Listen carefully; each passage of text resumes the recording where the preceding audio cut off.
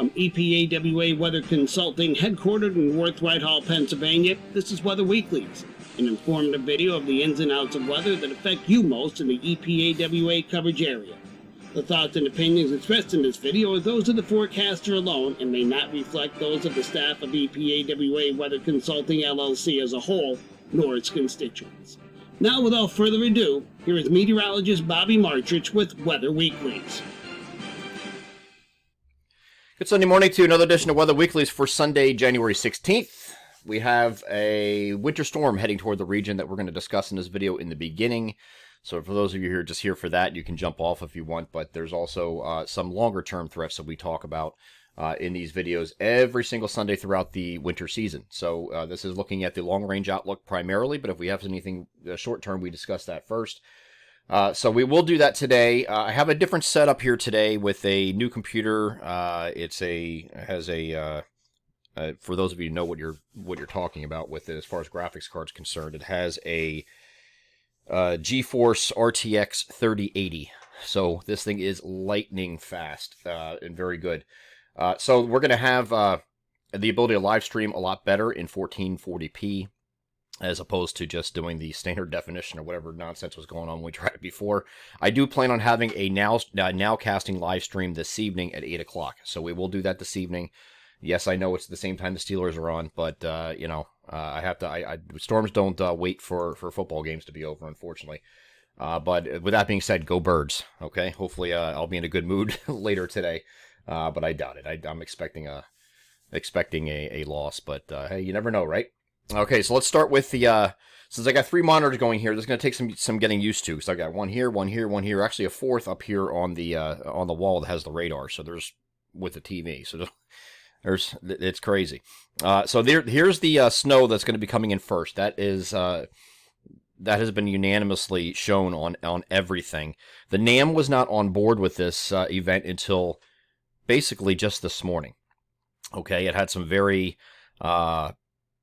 It wasn't really interested in the snow part of it. It went right over to freezing rain. The warm air advection was very strong on the NAM. I don't see that being an issue now as much. It's going to be maybe 3, 4, maybe 5 hours of snow, and then you have a changeover to freezing rain for about an hour, maybe 2 at the most, and then you go right to rain. Okay, so it's going to be a pretty quick transition. Here's that, as I put that in motion.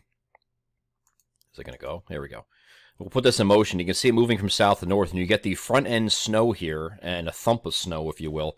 Then you get a transition. It's just a thin transition to freezing rain, but look at all the rain coming in that changes over, and the temperatures go up to the 40s in these southeastern areas, certainly. So it's going to kind of wash away everything that did fall. So whatever you have as far as travel issues are going to be this evening, I think, most likely. The transition occurs on either side of midnight from south to north.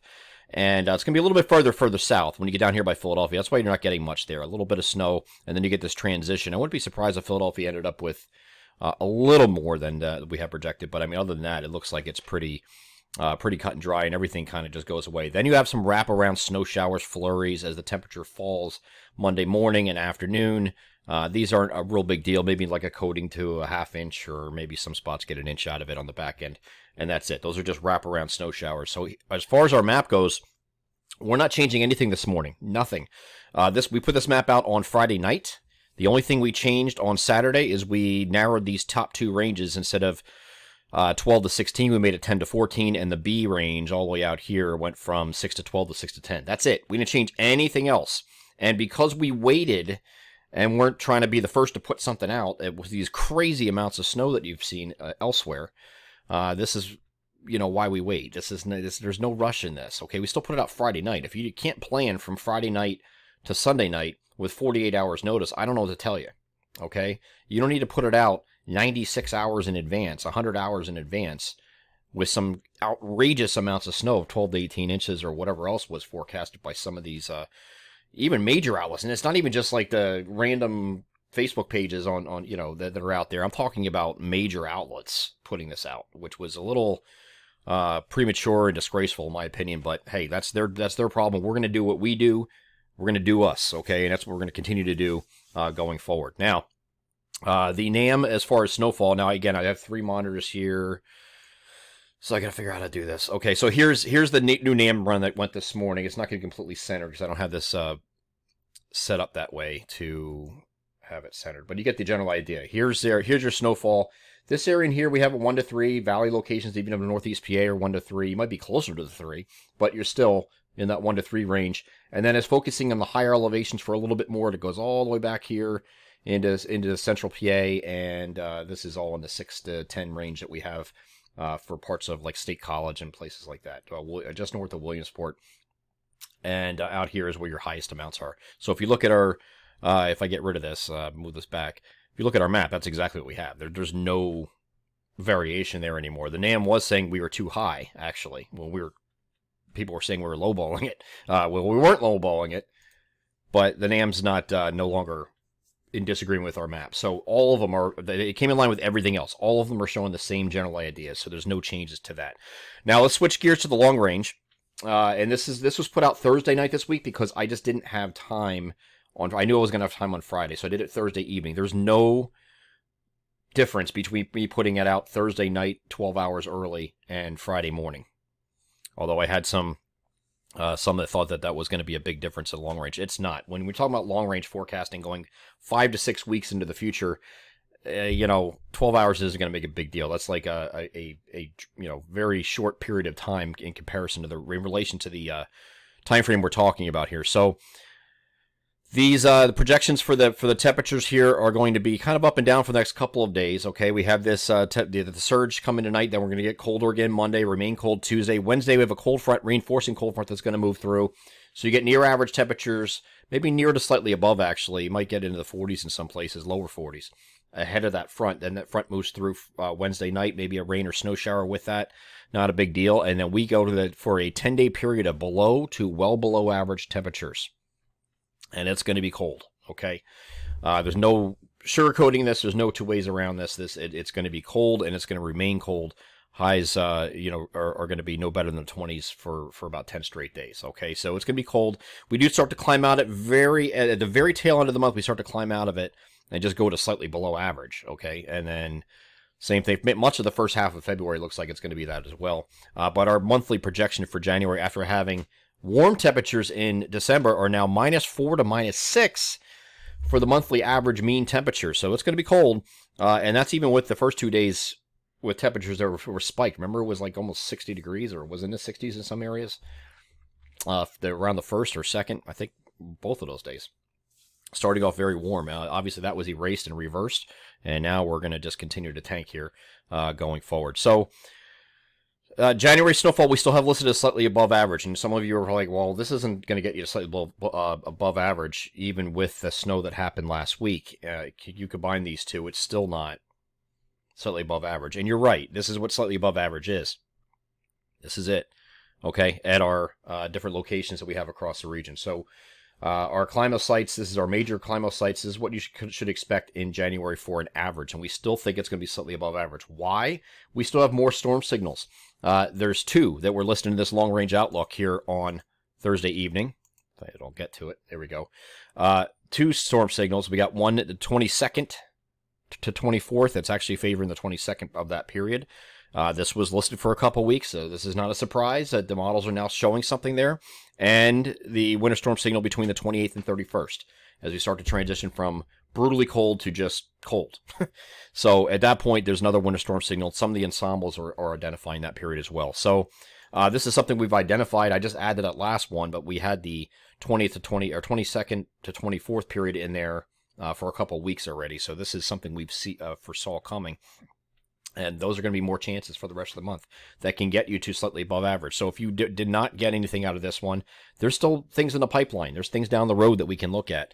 As far as, I'm going to touch on this briefly, the ENSO, the La Nina in the equatorial Eastern Pacific is still pretty much unchanged from last week. It did warm in the eastern Nino regions closest to the Peruvian coast, but this is just a week-to-week variation that hasn't really changed. We are eventually going to head out of La Nina, head towards ENSO neutral at the very tail end of winter, heading into spring. So it's still looking like that's on track, but right now we're still in a weak La Nina territory. Okay, so that's still on track.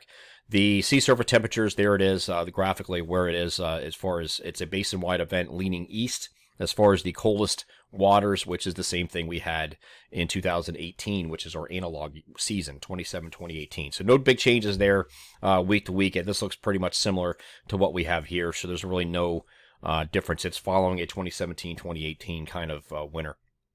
And the Madden-Julian Oscillation is in phase 8, moving into the circle of death, which is right in the middle. What the circle of death means is that the convection along the equator globally, near the tropical convergence zone, is not dominant in any specific region. It's coming from a phase 8, which is good. So you'll have phase 8 effects lingering, where you have this deep trough. We're going to have that between the 20th and 29th. There's a really big deep trough and ridging in the western United States. This is going to happen as a result of that lag effect. If you go from phase 8 into the circle of death, you have lingering effects of phase 8 continuing, and that's what's going to end up happening through the end of the month. And it doesn't look like it's going to move for these through the end of the month at all. It's going to remain in the circle of death. So no change to the pattern. It just means the pattern is not affected or manipulated by the Madden-Julian Oscillation. That's all that means. So the jet stream, whatever it's at now, probably continues. And we can see that here on the downstream upper air pattern. It started off with our storm here. Look at that. You just get a deep trough here that just sits here and just builds and builds and builds and builds and doesn't budge. It just gets worse during that week that I talked about, or week to 10-day period. So it just stays cold, and we will have a couple storm threats after that point. Here's what the temperatures are looking like for that same period. See, another brutal shot of cold air coming in here, and then it just remains cold. This is going right through the end of the month here, and it doesn't budge. Maybe at the very tail end of the month, once you go into the 30th, 31st, it's just slightly below, but it's still below average. All right, so it is what it is. Okay, it is what it is. And it is January, and everybody keeps saying, "Well, it is January, and it's supposed to be cold in January." Yeah, well, this is anomalously. This is showing anomalies. This is compared to what average should be.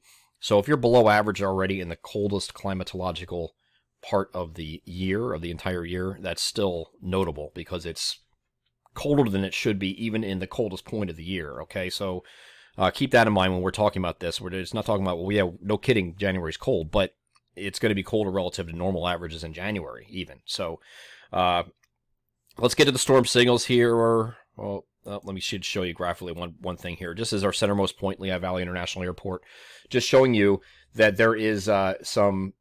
This is where the drop is. Here's your 1 day ahead of the front spike in temperatures, and then temperatures just plummet and just remain below 30. It looks like for through at least the 27th here. It does have it going at low 30s, but this is still below average here. Okay, so it's going to be cold no matter how you look at it. And this is our centermost point. You know, north and south are going to have some variation, but this is our cold period, and it's definitely coming. So that's what made us change our already cold projections for January to make it a brutally cold projection for the remainder of January. Again, I got 3 monitors here, so I'm trying to figure this out as I go. Okay, so storm signals. Now this is interesting because we have this cold front coming through on Wednesday evening, okay? At the very tail end of the cold front, there's a little area of low pressure that the models are forming along that. And it cuts right across the Gulf of Mexico, pulls up moisture, and then rides that eastern seaboard northeastward. This is the European model last night. The Canadian model did something similar, okay? Here is, as I put this in motion, watch this. Cold front goes through, and that's the reinforcing shot. Then we get brutally cold. Little area of low pressure is going to form right at the tail end of this boundary, and then move across here and move up the coast. That's what it's showing. And look at that. See that? And you get a snow event here. This would be Saturday, Friday night, Saturday night time frame. Okay. This is the European model here. The Canadian model is showing something very similar. The GFS is showing it too. It's just a little too far east and progressive with it at the moment. Okay. And for it being 6 days away, that's normal for the GFS to do that. It's a progressive bias model. The fact that it's further east does not surprise me one bit. Could it end up east and miss? Yeah, absolutely. Okay, but this is the storm signal. When we talk about storm signals, we're talking about a storm favorable in this time frame, but it doesn't guarantee a direct hit necessarily. As we saw with this particular storm hitting today, this was a storm signal we had for a month. It's hitting, not everywhere. These people down here are like, well, that storm signal didn't work out. Well, it did. It's just not in your backyard. We have more of our coverage area than just your backyard. Okay, we get that a lot. Same people saying, why are you going to storm mode down here? Okay, because we cover this area too, and they're getting a pretty decent storm. So, you know, we'll watch this this signal here. This is the first one. This is the 22nd to 24th time frame we have in our long-range outlook. And then there's another one between the 28th and 31st, and you see several waves here in the vicinity. This is on the GFS ensemble. European ensemble is doing the same thing. You got a couple waves moving through here in that same time frame. So there'll be another signal in that time frame as well. Again, we identified this before the ensembles even had anything. So, you know, now it's starting to show a few blips here of precipitation. So there are more chances. That's the bottom line. There are more chances going forward for wintry weather. Today is only January 16th. We have another at least half of winter, more than half of winter to go. So just don't be discouraged if you're in one of these areas down here. You're below average snowfall for the year. I get it. Maybe you're a snow lover and you want it. There's more opportunities down the pipeline. Doesn't mean they're going to be guarantees, but at least there's a chance. And especially since we're going to be so cold, you know, it's not going to take as much to do that. So we're going to just summarize this here, keep it rather short this week because there's really not a lot to talk about except I have to focus on the short-term stuff that we're doing today and stay on top of that. Snow arrives this evening, then transition to sleet, freezing rain, then rain from south to north. Windy conditions overnight as this transition occurs. We're watching multiple threats over 2 different winter storm signal periods beyond this system with at least the opportunity or potential for a bigger storm if a track is favorable. That's still an if, but at least the signal is there, the storm's there. We just have to worry about track, and we'll do that throughout the week. And January will remain well below average regardless if you have any storm threats or not. I do want to put this loop here again just so you can see it. There it is. You got snow coming in this evening, early evening in fact, and then it transitions late evening to just after midnight from south to north. Then you get a little bit of rain behind it. Then you get a lull. Tomorrow morning shouldn't really be doing too much except maybe a few lingering snow showers, flurries, and then it will continue throughout the day. The biggest thing with the overnight threat, as I think, is as far as power outage is concerned, is going to be a wind surge that's going to come in between, say, 9, 10 o'clock and about 5 o'clock in the morning, but only about 2 to 4 hours at any given location. Okay, it's going to move with this warm air advection. As this starts to change over, you're going to get windy as the low-level jet's moving through. That's what's causing this changeover, the warm air advection. So when that changeovers occurs, you're going to have a windy period, 25 to 35 miles per hour, with gusts 40 to 45. All right, so some peak gusts in the Poconos could get up to 50. During that, but again, it's only 2 to 3 hours at any given location, and then they die down as soon as that low-level jet moves through. But that it's during that window from mid to late evening through late in the overnight from south to north that this moves northward, and that when that changeover occurs is when the wind accompanies that. So you'll know that it's probably changing over when you see the wind shift and the winds increasing. Okay, and one more time, there's our map. For today. Again, no changes since we put this out on Friday, except very minor changes out in these areas to narrow ranges. Everywhere else remains the same, and we are not changing anything with timing or amounts today for any of our projections. So it's going to remain as called, and this is what it's going to be through the end of the storm. That's this edition for Weather Weeklies for Sunday, January 16th. So once again, next week, maybe we'll be talking about some more storm signals, and whether they come to fruition or not, we'll see throughout the week. But you know, we got a long way to go for winter yet, so just don't be discouraged, you know, because there are some things down the line, even in February. First half of February, slightly below average for the most part, so we have opportunities in the pipeline. And February is interesting because we actually have slightly above average precipitation. So if it's colder than average, you have a good shot at getting some snow in February as well, as is usually the case most years. So I will end it here. Again, I'll have the live stream this evening at 8 p.m. It's going to be a Nowcast live stream just to see where we are observationally, move forward, and what our expectations are at that point. Take care.